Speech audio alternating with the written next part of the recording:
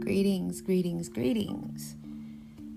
Today's episode will be the continuing read of Abeni's song, written by Djeli Clark and read by me, Bliss B, read and reviewed by me, Bliss B.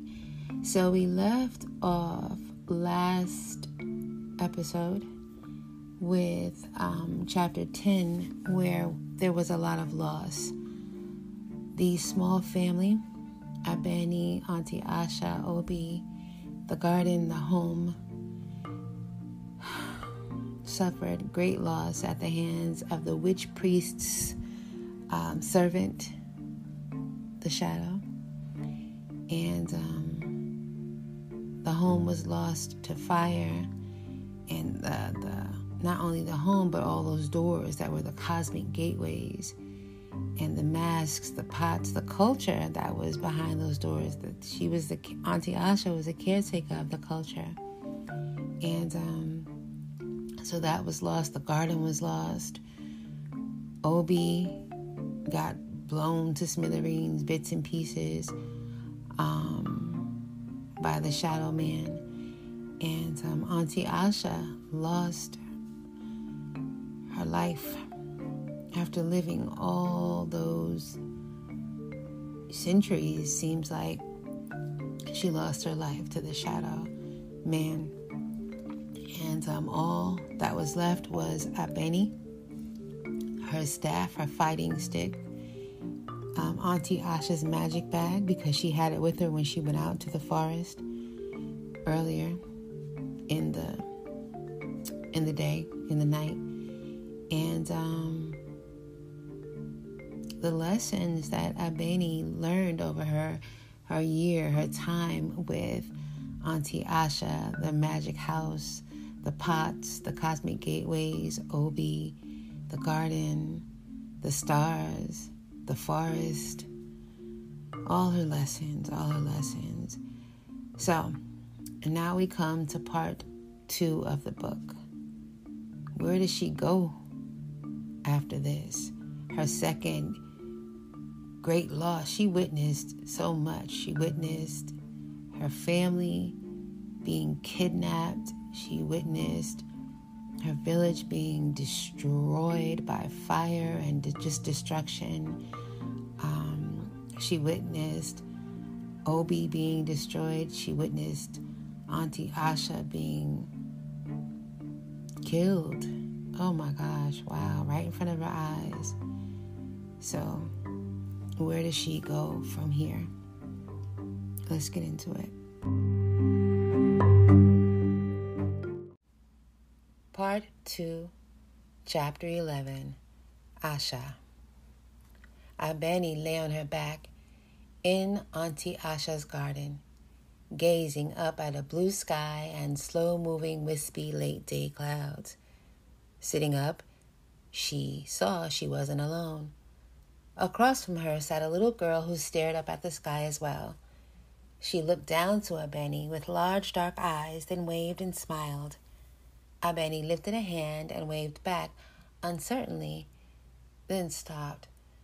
This was a dream. The call of birds brought Abeni awake. Opening her eyes, she shifted her cramped legs, coming out of the ball she'd curled into. The flowing stream nearby babbled softly with the other sounds of the forest, and through the trees she could see the sun halfway rising in a dull sky. No wispy clouds. It was still morning. Pushing up, she spied a broad wooden hat with a pointed top sitting alone on a mound of straw. Her heart sank. Obi. Oh, poor Obi. That hadn't been a dream. Memories of the past night came rushing back. The shadow thing, the fire, Auntie Asha, the loss hit all over again, and a familiar numbness crept over her. Not sadness, but a feeling of emptiness, as if nothing mattered. Maybe she should try to cry. That seemed the proper thing to do. Crying won't bring them back, a voice whispered. You should know that by now. She let out a long breath. The emptiness sat on her shoulders like a heavy stone, and she didn't know how to rid herself of it. Maybe the way to start was facing what she was avoiding. Bracing herself, she turned to the one place she didn't want to look. And there, under the shade of a tall tree that grew up and bent over, lay a brown dress and several colorful shawls. Auntie Asha, just where she had left her before collapsing into sleep. A sharp pain cut through the emptiness at seeing the old woman's body. Still and... Wait. Abeni frowned, squinting through the morning sunlight. Something was wrong. Going to her hands and knees, she scrambled over for a better look and stopped in disbelief. There were only clothes here. Empty clothes. Auntie Asha was gone, as if someone had just spirited the body away. What in the world was going on? A sudden squeal made her jump. She spun around, looking about to find a girl. Abeni blinked. Was she seeing things? No, the girl was still there. She couldn't have seen 5, certainly no more than 6 harvest seasons. Her hair was a deep black that hung in thick twisted locks down her back, and she was as naked as a baby, showing every bit of her rich brown skin. She sat in a shallow part of the stream, splashing and laughing giddily. Abeni stared. Since she'd begun living with the old woman, she hadn't seen or met any other people. Rising, she got to her feet and walked to the edge of the stream. Excuse me, she began. The girl looked up, and Abeni gasped. The large dark eyes staring back were more than familiar. This was the little girl from her dream, the one who had waved to her. At seeing Abeni, she smiled, a big, bright smile. Good morning, she greeted her in a high voice. Good morning, Abeni replied slowly. A thought came to her. Am I in a dream? The girl scrunched up her small face, sticking out a pink tongue to lick at the air. No, she said. Dreams taste different. Abeni blinked. What? Are you from a nearby village? Where's your family? The girl shrugged. Abeni tried again. There was someone over there. Did your people take her? The girl's eyes followed to where she gestured at the bundle of Auntie Asha's clothes before she gave another shrug. Abeni was growing irritated. I don't know what's going on, she said, putting on the voice grown-ups did when they meant to be serious. But whoever you're with, I want to talk to them.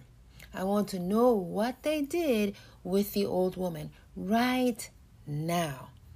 The blank stare she got back only fed her frustration. Are you even listening?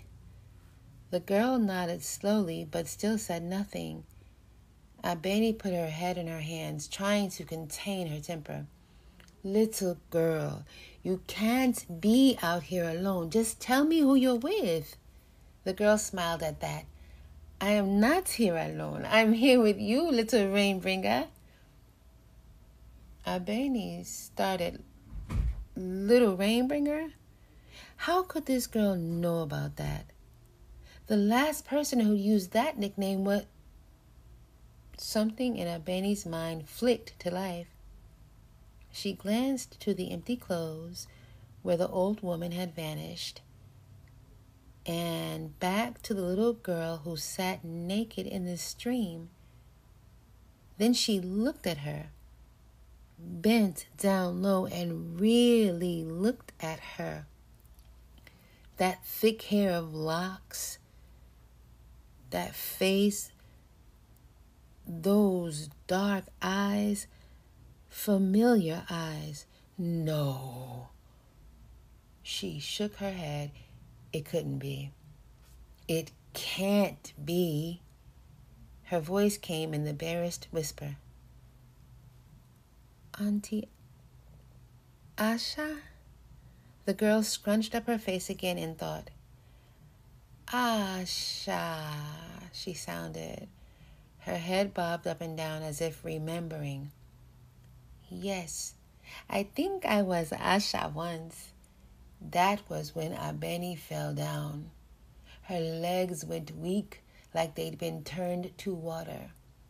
She landed hard on the ground and just sat there, her eyes wide and round. Was this a trick? Yes, someone had to be playing a joke on her. That was it. Yet there were those eyes. But I saw, Abeni stammered words through clenched teeth. You died. The girl lifted her fingers to draw a big O in the air. Death, life, all a circle. Abeni shook her head. No, not for people. People grow old, then they die. They don't come back. They don't turn into children. No, the girl agreed. Not people. Abeni glared. What does she mean, not people? If not people, then when the answer came, she might have fallen a second time if she wasn't already sitting down. Not people? Not people? Not people? It came out in a breathless gasp. You're a spirit. The girl smiled in answer before looking down to find her reflection in the water, bending close to inspect it. Abeni's mouth hung limp. The girl, Auntie Asha, was a spirit. People had called her an old woman. Some said she was a witch, but all of them had been wrong. She was really a spirit. A spirit! How could no one in her village have known? How could she not have known after all this time? Not living in a witch's house, not living with some old woman. She'd been in the home of a spirit. Her mind was a jumble. She ran through everything she knew about spirits, which admittedly wasn't much. In her village, people offered prayers to spirits or called on them when needed. Sometimes, like during Harvest Festival, they honored them and gave them thanks. They were supposed to be everywhere, in the rivers, the trees, the sky, and they could look like anything. She supposed that included old women and little girls. Abeni wet her mouth, realizing it had gone dry. You said you think you were Asha once. Are you still her? No, the girl answered, still staring at her reflection. And yes. Abeni shook her head. I don't understand. I'm not Auntie Asha anymore, the girl said. Not exactly. If I think really, really hard, I can remember being her, but it's not the same. It's like, she fumbled for words. Like trying to remember someone else's dream, Abeni finished. The little girl's eyes went round and she nodded eagerly. Yes, like that. You told me that once, Abeni said, when you were still. She couldn't even find the right words. A sudden thought occurred. Have you ever been little before? The girl didn't answer right away.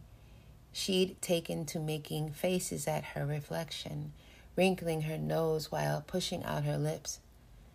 I've been a girl, a woman, and an old woman. Lots of times. Abeni gaped. Lots of times? You've done this. Died. Many times already? The little girl lifted small hands to make the O again. Like I said, all a circle. Abeni frowned at this.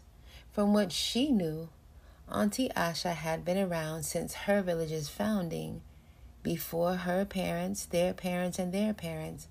Well, it had been long ago. And all that time, she'd been called the old woman. If she'd been a little girl, it was before her village even existed. That meant she stayed old a very long time. That's why you wanted a child, she whispered. The agreement you made with my village. You didn't just need someone to care for you because you were old. When you die, you become a little girl. You needed someone to take care of you when you became little again. The girl looked up. Her face was serious now, at least as serious as a little girl's face could be. I needed a guardian. I still do. Guardian? Abeni reared back. But I can't look after you. You need a grown-up. The girl sighed, an odd thing on her small face. I was supposed to have more time to teach you. So when I was ready to be small again, you would be grown up already. Then you could look after me until I remembered how to look after myself. Only it didn't work out that way. Abeni stared as it all sank in. She was supposed to look after a little girl who was really a spirit. She was supposed to raise her and take care of her. She hadn't seen but 12 harvest seasons when she arrived in the old woman's house. She'd only seen 13 now. I can't do this. Her voice shook. You expect me to take care of you? You were supposed to take care of me. Instead, you've left me here alone. You've left me alone all over again. And now you're asking me to do things I can't do. She was shouting, her confusion turning to hurt and anger that made her head throb. It wasn't fair that anyone expected so much from her. The little girl shrank into herself, dark eyes widening as fear spread across her face. Then she did something completely unexpected. She began to cry. Abeni was so surprised that she stopped shouting. For a moment, she knelt there, stunned, not knowing what to do. She'd never seen Auntie Asha cry. She couldn't even imagine the old woman crying, but this little girl was weeping, tears streaming down her cheeks as her lips trembled. The hurt on her small face was more than Abeni could bear, and she felt suddenly ashamed. She reached out, pulling the girl into an embrace. No, don't cry. I shouldn't have yelled at you. Please, Auntie Asha, don't cry. The girl sobbed against Abeni's chest, her face buried in a nest of thick locks, now the color of black earth instead of ivory. I'm sorry, she wailed. I didn't mean for this to happen. Not so soon. Abeni hugged her close. None of them had meant for any of this to happen. Who could have possibly known that she would be sitting here, holding a small girl who had once held her? It was all so strange. She needed to know more. The shadow thing, she shuddered to even name it. You knew it was coming. The little girl pushed back to look up with puffy eyes. I hid from it for a long time, and it found me. But then you came back. You saved me. I wonder if that's what was supposed to happen." Abeni couldn't make sense of much of that, but she nodded anyway. For a long while, the two sat there, quiet in their own thoughts. Something still tugged at Abeni, pieces of the puzzle she was trying to sort out. The shadow thing works for the witch priest, doesn't it? Like those riders on the giant bats? The little girl's eyes drew tight. For a moment, her face looked a lot like Auntie Asha's, filled with a dark and knowing intensity. When she spoke, it even sounded more like the old woman's voice. "The shadow is one of his oldest minions. Why did he send it after you? What does he want?" "He wants me to join him. He believes I can make him stronger.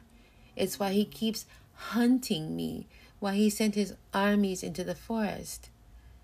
Abeni frowned. Her mind latched onto those words. Why he sent his armies into this forest. The storm women. They were looking for you. The little girl lowered her head to stare at her hands, not meeting Abeni's eyes. "The night before I came to your village, I saw the shadow in the sky. I hid myself away, hid my home, but the magic, I couldn't. Your people have cut back the trees to graze goats to build your homes. There were not enough green things to grow up and conceal you." Abeni listened, feeling as if she'd been struck. The witch priest's armies hadn't come to her village by chance. They had come for Auntie Asha, and their village had just been in their way. If the storm women hadn't been hunting her, they might have never come into the forest at all.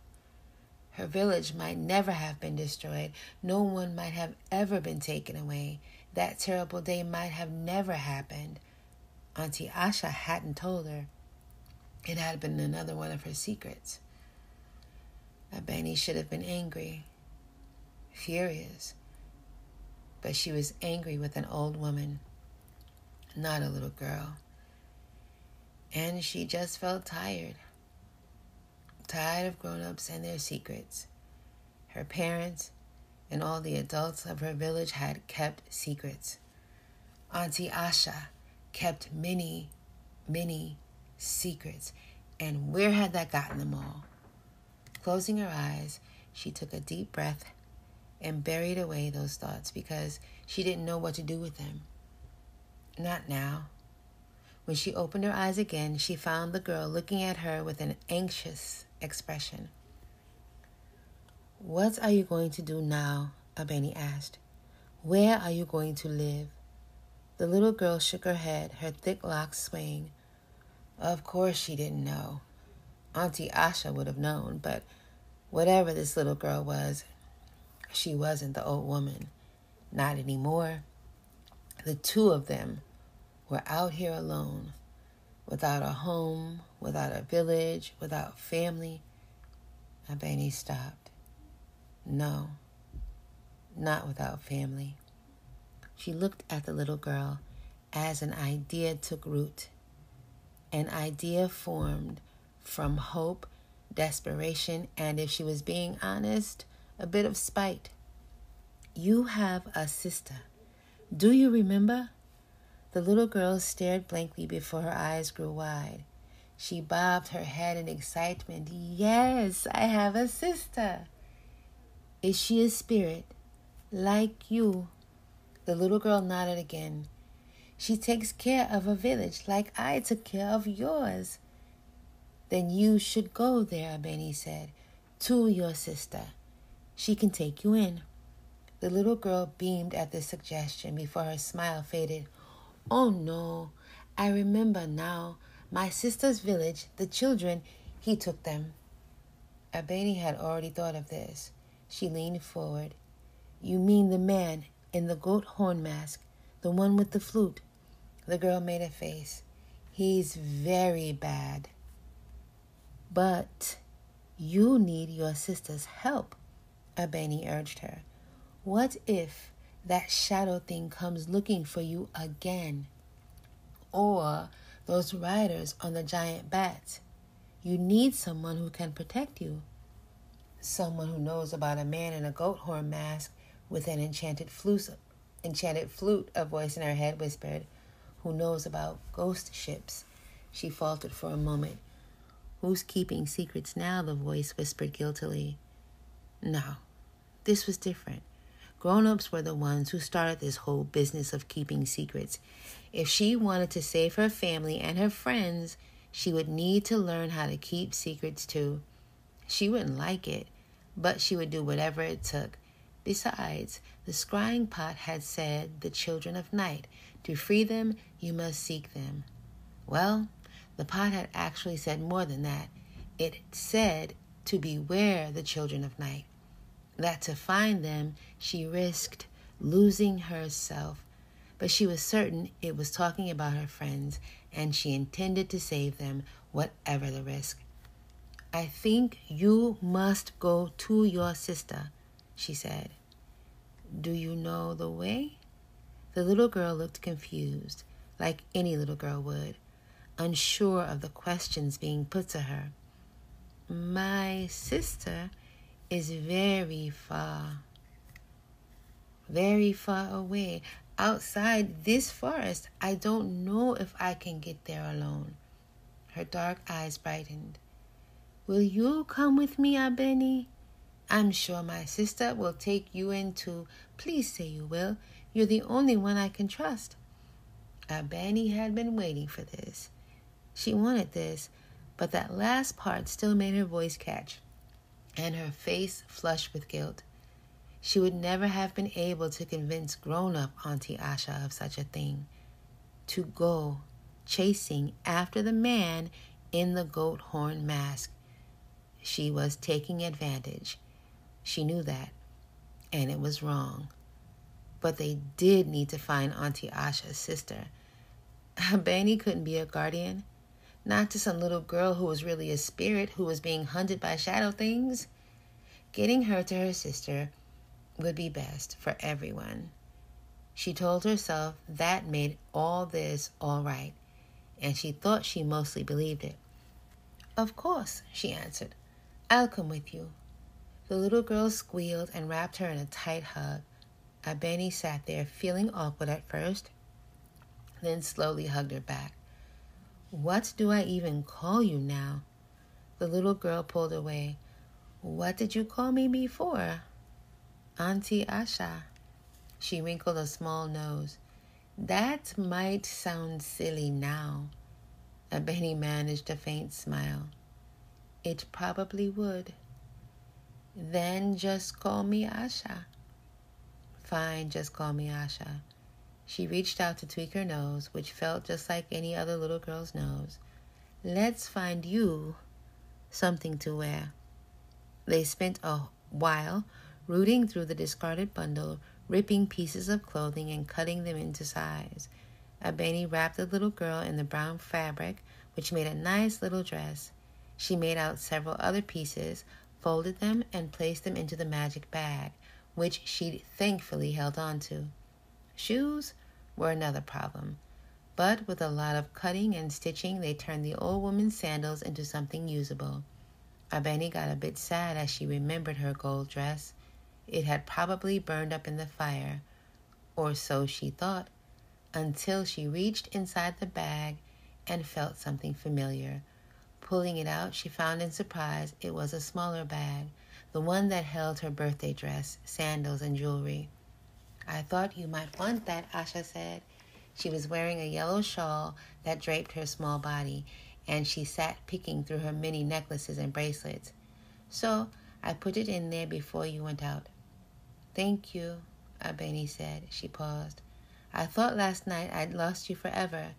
I'm glad to have you back, even if different. The little girl gave her a bright smile. I am glad to be back, little Rainbringer. Abeni shook her head. How could she ever get used to that? Then something came to her. Asha, were you in my dream earlier? Just this morning? The girl nodded. Mm-hmm. I miss my garden, and you remember it better. Abeni didn't reply to that. Oh, yes. The time ahead was going to be very strange. Suddenly, the weight of what she was about to do fell upon her. She was set to follow this girl, this spirit, into the bush. She knew nothing about the rest of the forest or the world outside. It could be dangerous out there. It was dangerous. Panic seized her. Her heart pounded. Sweat broke out across her skin and her legs refused to move. Asha looked up at her, then quietly placed a small hand inside her own. I remember your mother, the little girl said. She was very strong, even when she was afraid. You remind me of her. Abeni stared at the girl, recalling her mother standing before the storm woman, frightened but determined. At once her fears receded, not gone completely, but enough to let her draw in deep, calming breaths as her legs took the first few steps into the unknown.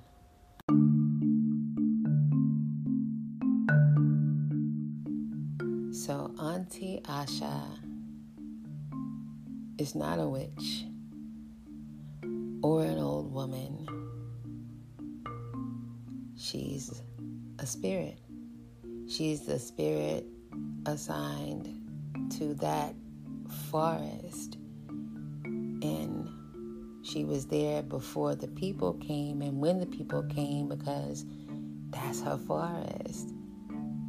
So that's why the bats, all of them, they don't, she could do whatever in that forest. Even for a long time, a very, very, very long time, protected from anything from the outside that was coming to destroy it. But because the people who had come to call that forest home and made a village out of it had started to cut away too many of the trees, not knowing, I don't know if she warned them about that, but they cut away so many of the trees that when it came time to do what she did to keep them hidden and protected from entities like the witch priest, there weren't enough trees to join in her work, her magic work.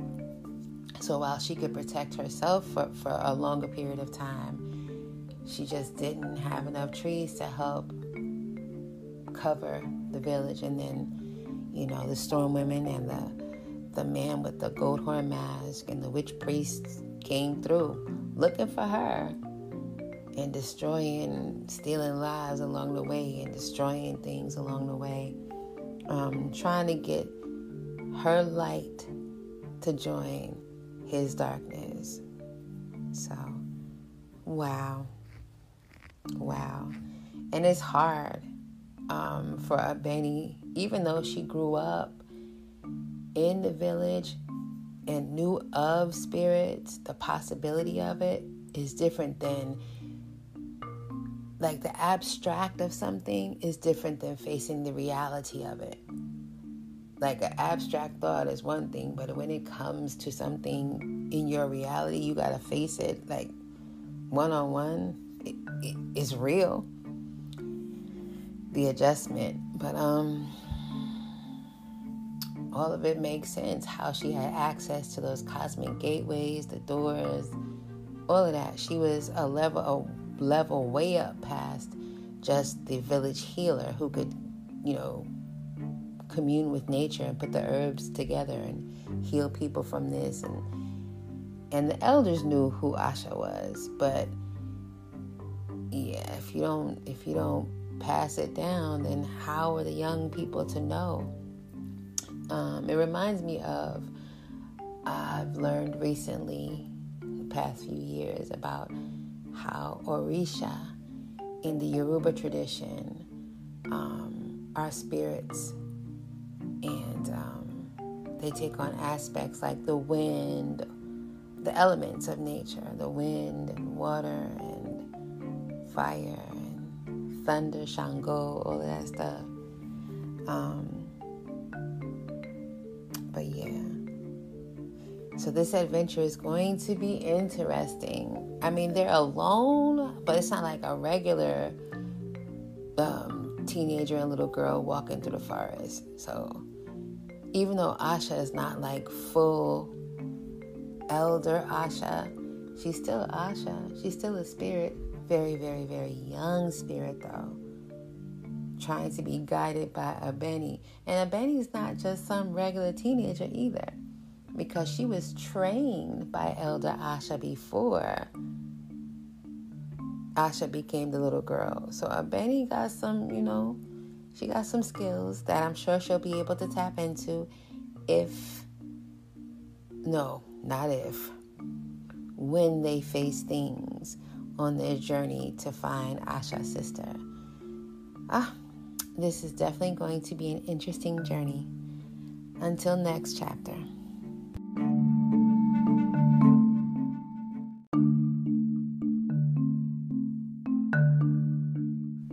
One more note. The name Asha has several meanings. And one meaning is alive and well. Another meaning is hope. And another meaning is life. As with all African names, there's specific meanings. So alive and well, hope, and life. Makes sense that the spirit's name means all of that. Now, until next chapter.